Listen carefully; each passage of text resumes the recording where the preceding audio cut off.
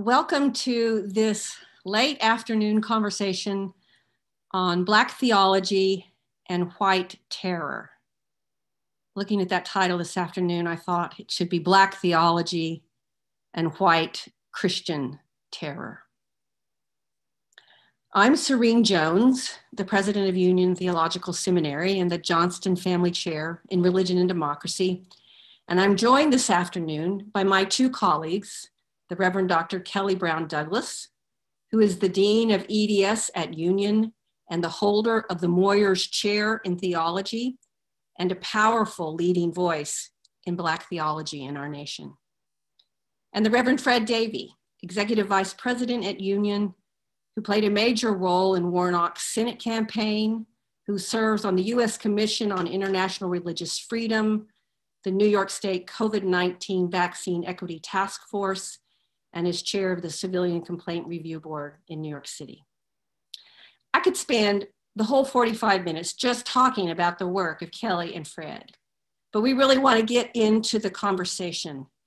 And I want to say that tonight is just the beginning of this topic. We will be continuing in the weeks to come with other voices because we are not in any way claiming to be singular experts on this topic. There are many other Union faculty, alums, and students who could be on this screen as well. Today, what we're doing is just opening up in public our own three-way conversation and inviting you into it. As many of you are aware, during Reverend Dr. Raphael Warnock's campaign, the now senator-elect was frequently attacked because of his connections to Union, and more specifically to Black liberation theologian, the late James Cone. These were vicious, racist, and gross distortions of what Black theology is and has been. The specter of white supremacist terrorizing rhetoric was all over the campaign, just as it has been a demonic force in our nation for almost 400 years. But in Georgia, the victory was ours. Congratulations again to our alumnus, Senator-elect Warnock. God, it sounds so good to say that. But having said that, we still got lots to talk about. Little did we know that on the heels of that celebratory morning this past Wednesday, the US Capitol would be attacked by domestic terrorists whose gross sense of entitlement, whose twisted theology, and whose unabashed violence was blatant white Christian terror. The whiteness and the Christianness of it, there is too little being said about that. And it's a topic about which Black theology has a lot to say. For instance, why is the public not talking more about the huge noose that was erected in the middle of the attack, a literal physical lynching tree on the 2020 Capitol lawn? So here we go, Black theology and white Christian terror. Kelly, will you jump in and get us going? Thank you, Serene, and it is really a privilege to be a part of this conversation with you and Fred, and I thank all of you who have joined us in the listening audience for this conversation. Let me begin by saying that I think what we saw on last Wednesday, we can talk about that in two ways. The first thing that this told us was something about the nation. Here you had, just Serene, as you pointed out, on the one hand, we have in Georgia the election of Reverend Dr. Raphael Warnock and his running mate. And so we have Democrats, if you will, taking over the Senate seats in Georgia. On the other hand, on this same day, in the same 24-hour period, we see this white terrorist attack up on the Constitution. Now, what what's going on here? This is a reflection of, on the one hand, the nation's white supremacist, Anglo-Saxon exceptionalist identity, the foundation upon which this nation was built, that is indeed engraved into our very Constitution. So you have that on the one hand. And then on the other hand, you have, fleeting as it may have been in the Declaration of Independence, you have this vision, right? That I say is the vision that emerges from the soul of our nation, this vision to indeed be a nation where everyone can enjoy the inalienable rights of life, liberty, and the pursuit of happiness. These two things have come into conflict once again with one another. Why has it come into conflict in such a visceral and visible and vile way? Because this nation elected a vision to make America great again, elected a president who clearly, right, identifies with the white supremacist foundation of this country. And so all he did was let that genie back out of the bottle and gave it energy. When this happens, when it has that white supremacist foundation has such energy, it is inevitable that this country will erupt into some kind of civil war. That's what the initial Civil War was all about, right? The difference in that Civil War is not so much that we had a leader that believed in Black equality, because he didn't, but what we did have was a leader who believed in the unity of the nation. We don't have that in this leader. We have someone who is a white supremacist as well as someone who does not believe in the unity of the nation. So we saw that, right? We have Raphael on the one hand and the white supremacist terror on the other. That's what we can say about the nation. People who are going around and saying that this is not who we are, no, this is who we are. And until we come to grips with that, we're going to continue to have these civil war eruptions. Then let me say this briefly on the other hand, in terms of white Christian America. We have to come to grips with the fact, when we talk about this vision to make America great again, we know that 4 years ago, people made a big deal out of the fact that over 80% of white evangelical Protestants voted for this vision. And we know what this vision, we knew what it meant then, and we certainly know what it means now. What people miss or don't talk about so much is the fact that not simply 80% of white evangelical Protestants voted for this vision, but the majority of white Christian America voted for this vision. Over 50% of non-evangelical white Protestants, almost 60% of white Catholics voted for this vision. W.E.B. Du Bois once said that if a nation's religion is its life, then white Christianity is a miserable failure. What we have seen and what Black theology has talked about for years as the legacy of a Frederick Douglass who understood the reality of the slave bell and the church bell ringing in together, is that there's something about uninterrogated whiteness that when it comes together with Christianity, it creates this white Christian nationalism. Until we began to tell the truth about that and recognize that one cannot at once be white, and when we think of that in terms of this racial construct of whiteness that suborns white supremacy, and Christian, then we will begin to get our heads around the miserable failure that is white Christianity. Because as James Cone said a long time ago, you just simply can't be white and Christian. I'll leave it there and then we can talk further. And that was one of the quotes that was being thrown at Raphael down in Georgia. So we come back and talk about that more too. So, yeah. Fred. Well, thank you. And it's really great to join you and Kelly, Serene, in this conversation at this really, really important and critical time in the nation's history. Now, I had the good fortune of traveling to Georgia the Sunday before the January 5th election of our friend and colleague, union alum, former trustee, Dr. Raphael Warnock and John Ossoff. And I did door-to-door canvassing during the campaign, observing all COVID-19 related protocols, of course. And I was in Union City, Georgia, not far from Atlanta's airport.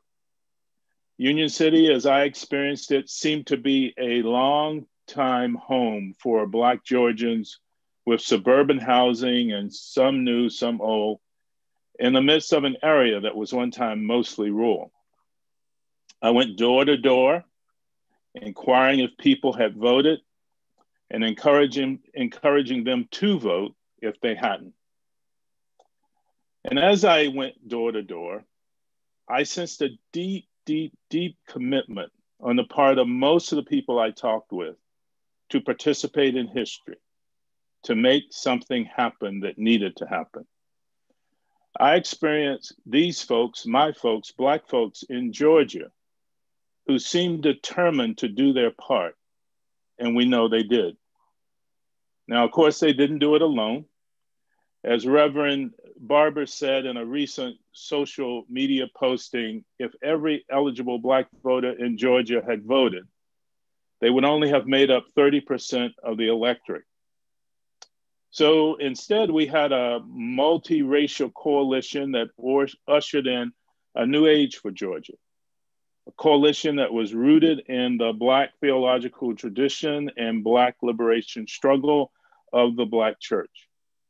Brown folks, white folks, Black folks, Asian Americans, Pacific Islanders, all joined this coalition of liberation, inspired by the spirits of Martin King and Coretta Scott King and Fannie Lou Hamer and C.T. Vivian, John Lewis, Diane Dash, James Cone, and then the millions of others who shed blood and gave their lives to make Tuesday, January 5th, happen.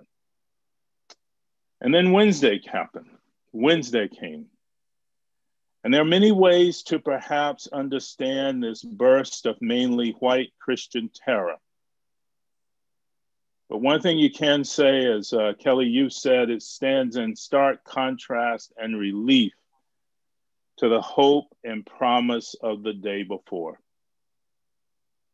My sense is that at the heart of the insurrection and the coup attempt is simply white despair rooted in the wickedness of white supremacy. Terror and despair are the offspring of white supremacy, the children of white supremacy. Dr. King reminded us many times that no lie can live forever. White supremacy is a lie. It's a demonic fraud that has been played upon people who wanted to convince themselves of their own superiority, and it has not succeeded, and it will never succeed. Just look at its march of destruction and failure, scaffolded on terror and oppression in this country. Each time, it has failed. From the white slave owner putting his biracial children on the auction block, children conceived through the systematic rape of slave women, to the most destructive war the country has known in the Civil War, to the decades of the reign of terror in the Jim Crow era, the violent reaction to the Civil Rights Movement, and now another near Civil War insurrection coup attempt at the nation's capital and in the halls of Congress. The failure of white supremacy breeds despair, which leads to terror. Despair and terror are the progeny of white supremacy. Now, I'm the first to acknowledge that this nation's economic policies have failed many white people and many people in general. And I'll acknowledge the collective fear of the loss of status due to the browning of the population of the United States of America. But the response to these realities cannot be to succumb to the lies and betrayal of a demagogue who occupies the White House and his acolytes, who whip up racial and xenophobic fears that lead to death and destruction. If domination and control have not worked, are not working, then just doesn't it make sense at a basic level to try something else? What about the mutuality and respect that weaves its way through sermons of the prophets and the life of Jesus?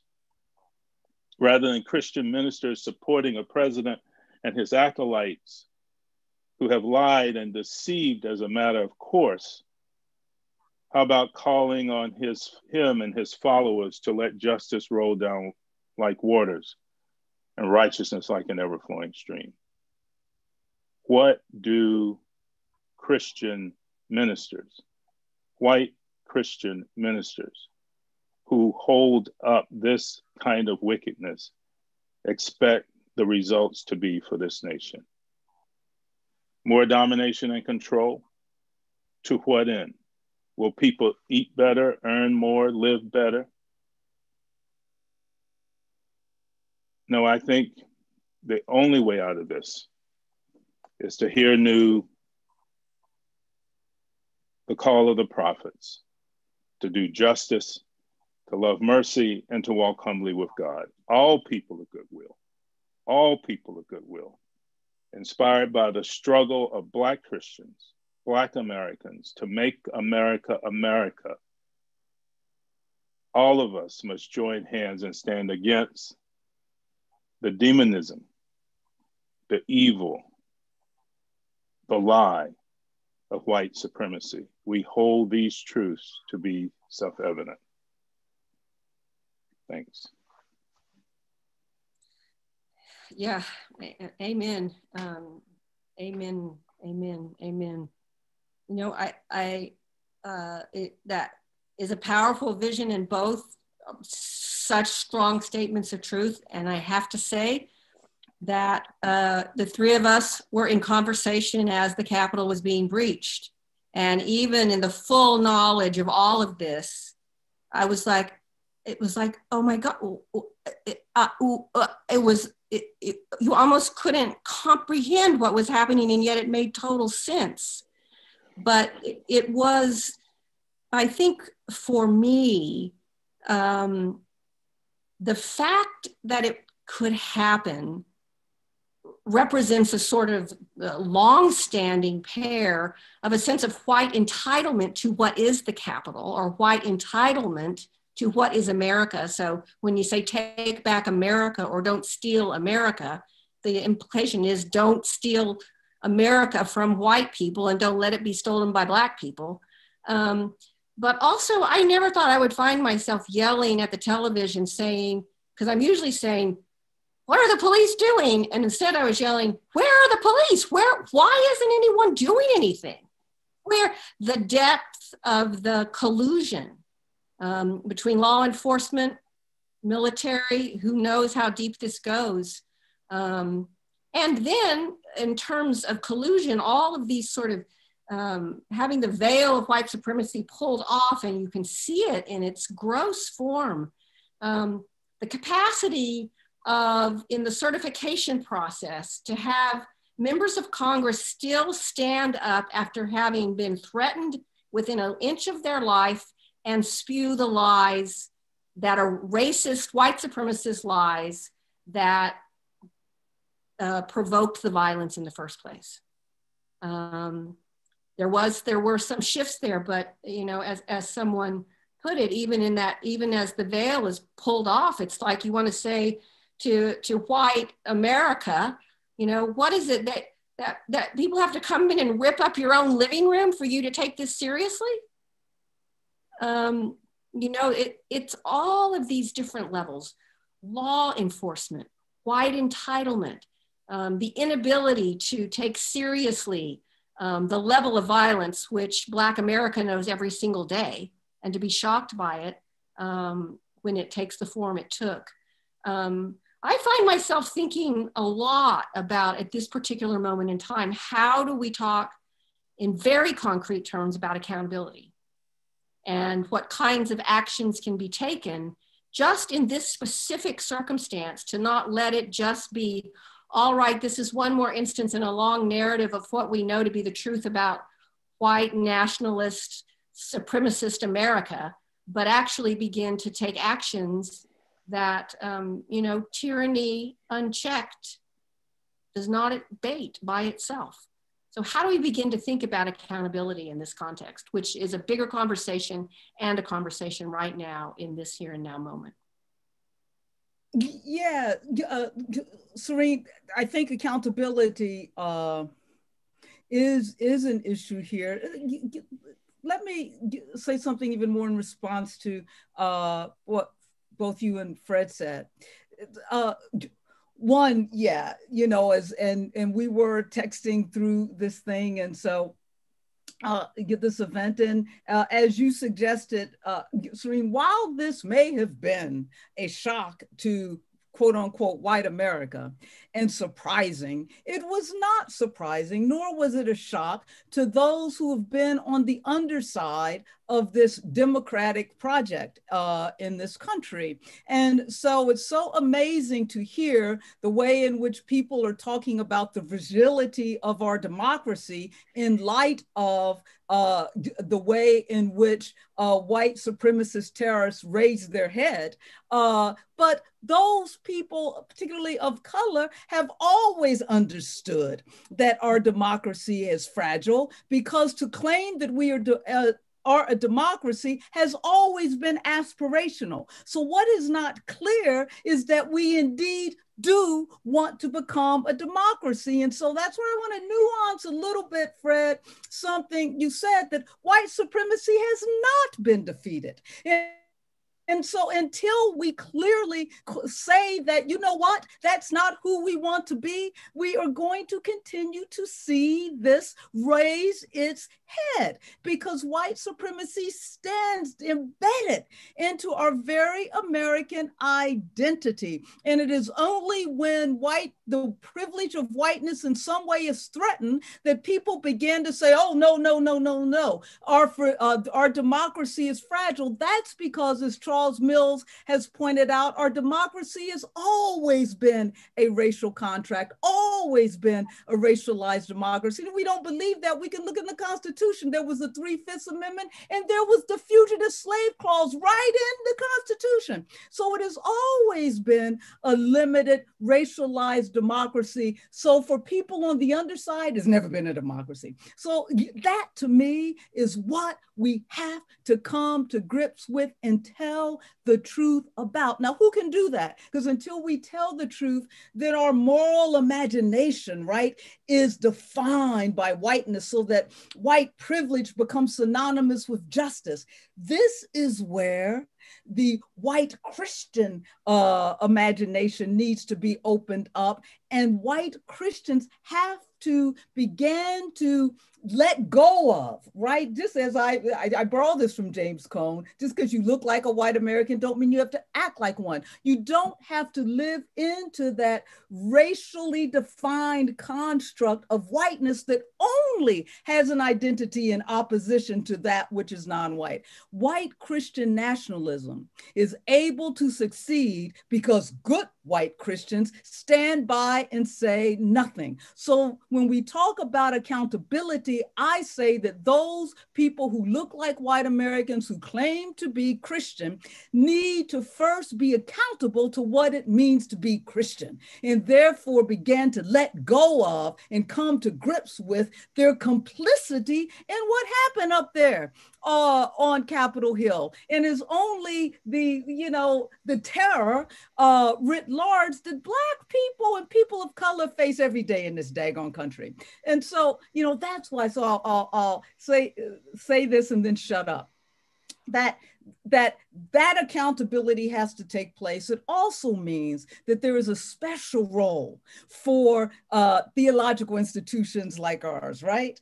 If theology is to hold the faith community accountable to its very faith claims, then theological institutions have to indeed be out on the public square holding the faith community accountable to its faith claims. And an institution like ours, not only do we have to have that sort of public voice on the public square, it's one of the reasons that EDS at Union has engaged in these just conversations on Facebook. But we also, if we are a seminary as a seedbed for God's more just future, then we also have to prepare our students to be those transformative agents, if you will, in the public square, understanding, which doesn't seem to be at the root, at the center of white Christian America, that social justice is not the add-on, as we like to say here at EDS at Union, it is the gospel.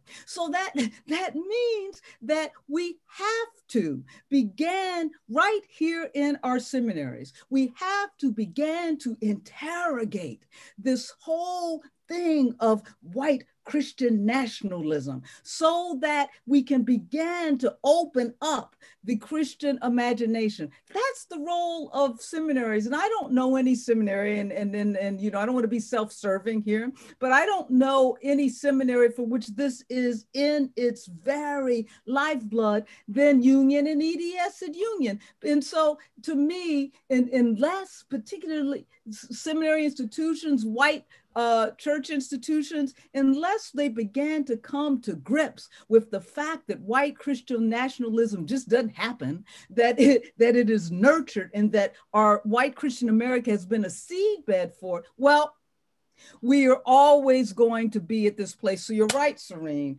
Where has been the white Christian community to call out not simply what happened on Capitol Hill? That was a culmination of what goes on in this country. Where have they been calling out this kind of white Christian and white terrorist nationalism that has plagued people of color's lives in this country long before them folks found their way up there on Capitol Hill?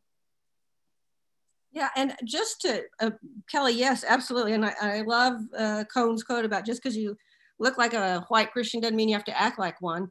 That it's not just in terms of the accountability of white Christians in particular. It's not just holding accountable those who are on the far right and were on the Capitol lawn doing it in the most blatant form, or those who support it quietly and say nothing. But there is also, I think, in the worlds that we inhabit, the white Christian perspective that sort of is sort of horrified by what happened on the Capitol, and probably horrified by the death of George Floyd, but doesn't see it as part and parcel of the very Christian identity that they inhabit themselves. That it's inextricably linked into it. It's not a side issue. It's actually, it's in the marrow of the bones of the faith that they practice, that we have practiced, that is white Christianity in America. And there are other streams within it that need to grow stronger and burst through it. But it is not, it's not just one of the many kinds of social justice issues that we have to sit over here and put in our churches in their community service section. It is actually a grappling with the very depth of identity of who we are. No, and Serene, and it seems to me that a part of that, sort of fundamental to that, is not this sort of immediate call to pivot to calls to unity. I mean, to me, that speaks of the kind of cheap grace that, of course, Bonhoeffer made us all aware of. I mean, what should happen now is a call to repentance, that everybody who either explicitly or implicitly has participated in this and participated most recently needs to stand up and say, first of all, offer the nation a huge apology. And as Chris Coons said the other day, they could start, Senator Chris Coons from Delaware, who is himself a Yale Divinity School graduate, they could start by acknowledging that Joe Biden and Kamala Harris are president and president-elect legitimately of this country. Before they make this pivot to these calls for unity, they could simply stand up and confess that they have lied to the American public. I'm talking about my fellow Christian clergy, my peer Christian ministers, to say that they supported this lie, and then tell people the truth. Someone reached out to me the other day, someone who is a Trump supporter, a person I'm sure is of really goodwill, about sort of making that bridge. And my point to that person was, you've got some work to do before we can walk across that bridge together. But it seems to me what's rooted in this history is this notion that we can go from this sort of sustained violence that erupts like it did at the Capitol to suddenly a position of unity and togetherness without any of the kind of transformational repentance work that's required to get there. That seems to me to be fundamental to white Christianity in this country, white supremacy in this country, and it perpetuates our inability to make progress. So until there's some real metanoia here, some real turning around, some real embracing of the truth, confessing of the ways in which Christianity, white Christianity, has led this nation astray, I don't see us getting to that moment of reconciliation. Yeah, Fred, I agree. And I think the thing to really understand here is that unity, reconciliation follows justice. And so I'm not so interested in white apology as I am interested in real acts and commitments to doing justice, to the recognition, for instance, and doing something about it, that the comorbidities that have left people of color more susceptible to COVID than other communities of color are comorbidities of injustice, right? And doing something about that. The other thing to recognize when you talk about violence is that white supremacy is violent. Any ideology or anything that denies the humanity, sacred humanity of another is violent, and violence breeds violence. So again, this is no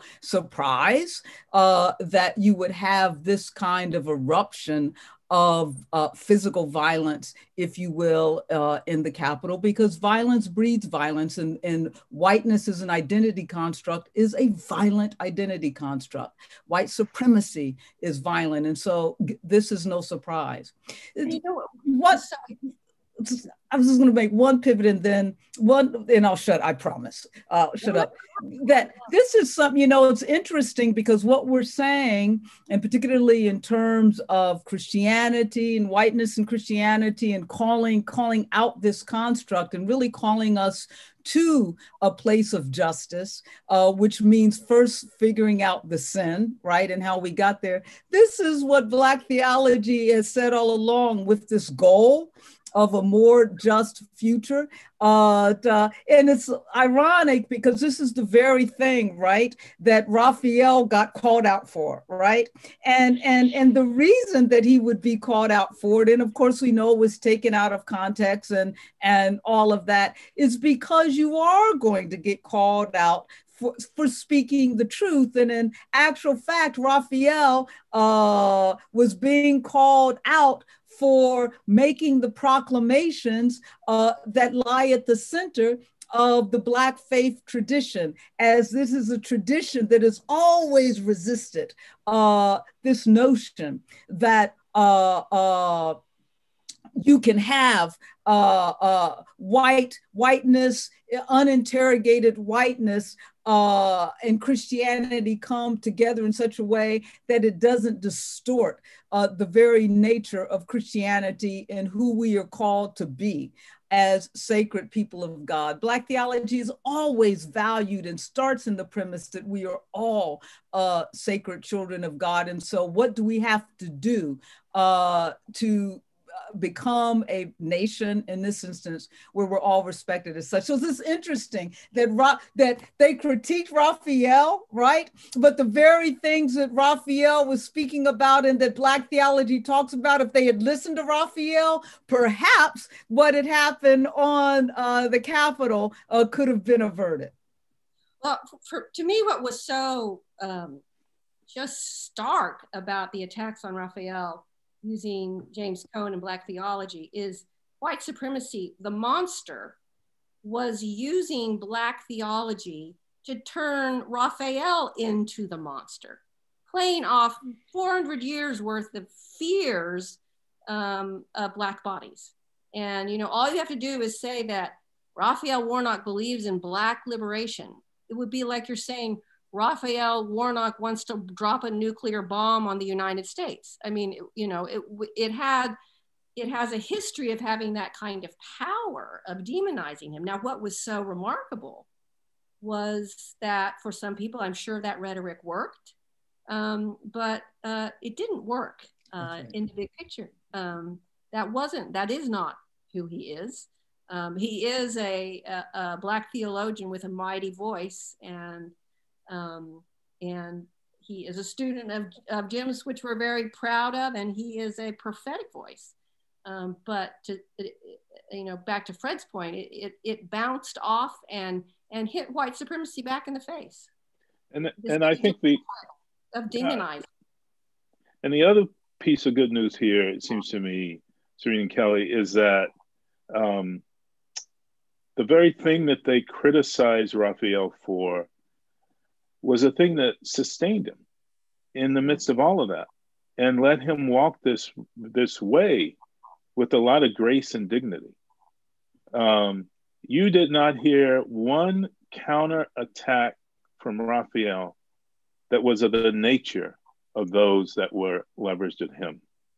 And that's deeply rooted in the Black religious tradition. I mean, deeply rooted in this notion that you can't overcome a lie with another lie, that you can't overcome violence with necessarily more violence. Deeply rooted in this notion that the spiritualities and principalities against which we fight have to be overcome with something more and something greater, and not more of the same. So that, you know, that faith that Raphael got from his you know, his preacher parents to that sort of intellectual underpinning and the sweep of Black history he got at Morehouse, and then the notions and approaches to understanding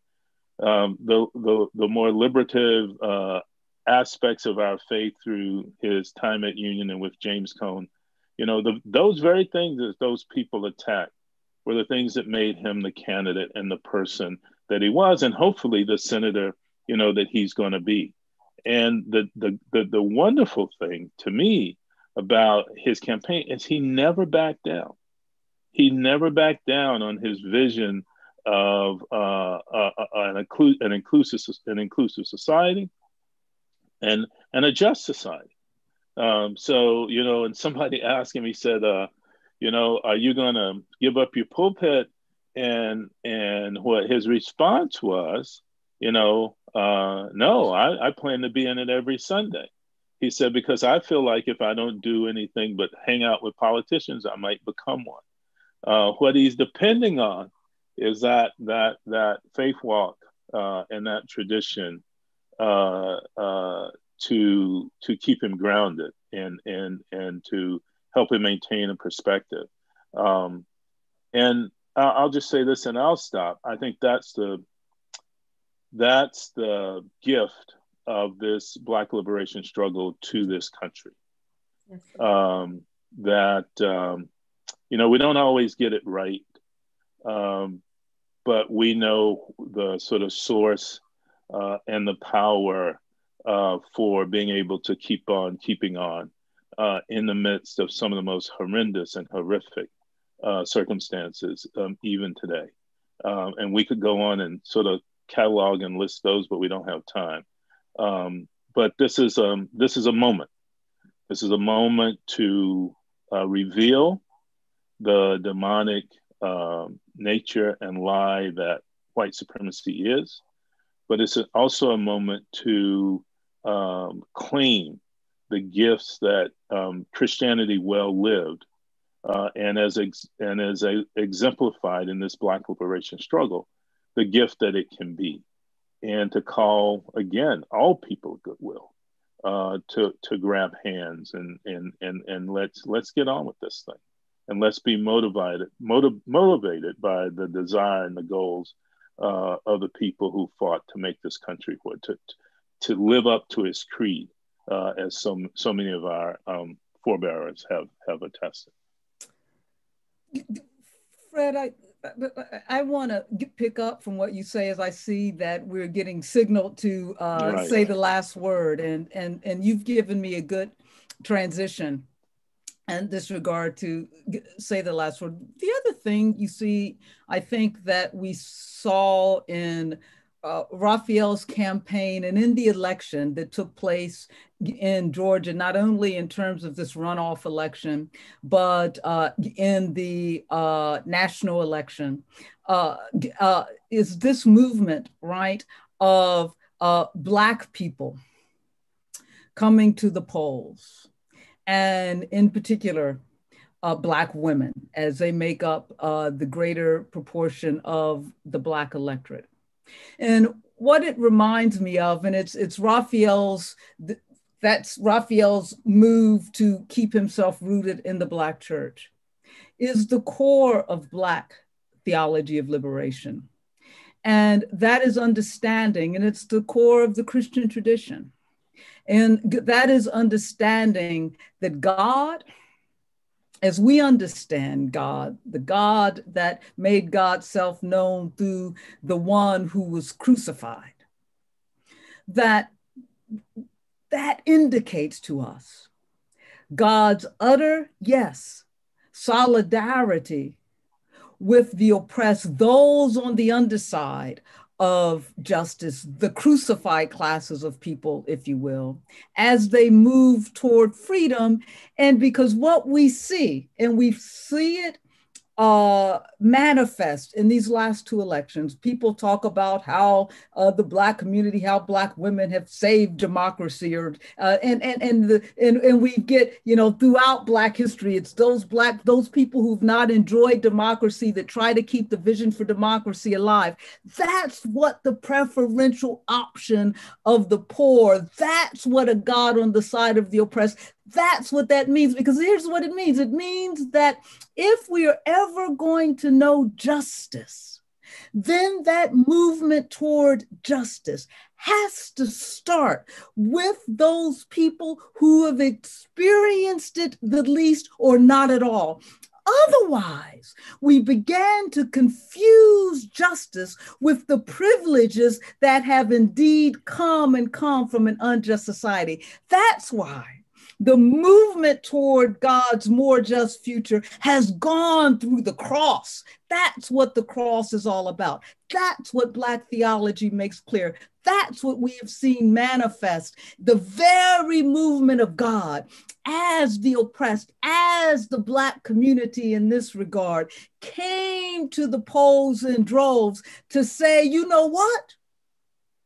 We are trying to claim what democracy ought to be and can be. And that is a community, a society that moves us just a little bit closer to the more just future that God promises us all. So I'll stop there. Amen. Amen. And what else? There's so much more to say, and yet what else in this moment is there to say? I would just want to lift up this one image that sticks with me. It was during the debate that Raphael was having, and the candidate running against him was repeating the phrase that she would repeat over and over again. Well, I can't remember, it was the liberal socialist Raphael Warnock, and she must have said it 20 times in the debate, and she pulled out scripture but misquoted it, and it had a sense of the surreal to it. There's so many ways that you could respond to that, but looking at Raphael at one point, he just looked at her and he just shook his head and smiled and chuckled and came back to what we needed to be talking about. And that sense of being grounded in something that is so much bigger than the idiocy and the attacks, that is that grounding, that is the God that was crucified on the cross, that is the God of the underside. And that is not just, again, an appendage to the faith, it is the heart of the faith. So thank you both. Thank you everyone who's listened to this for being part of our talk amongst ourselves. And we look forward to hearing your talk amongst yourselves and to continuing this conversation. So blessings to you and keep up the struggle, and amen and amen. Thank you. Thanks, everybody. Bye-bye. Thank you. Bye. Bye.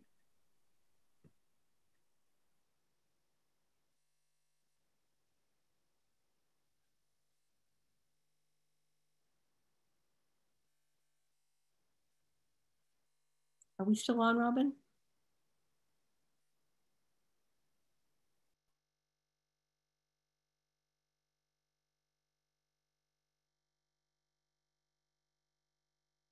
I thought you all might have stayed on to debrief. Are we off?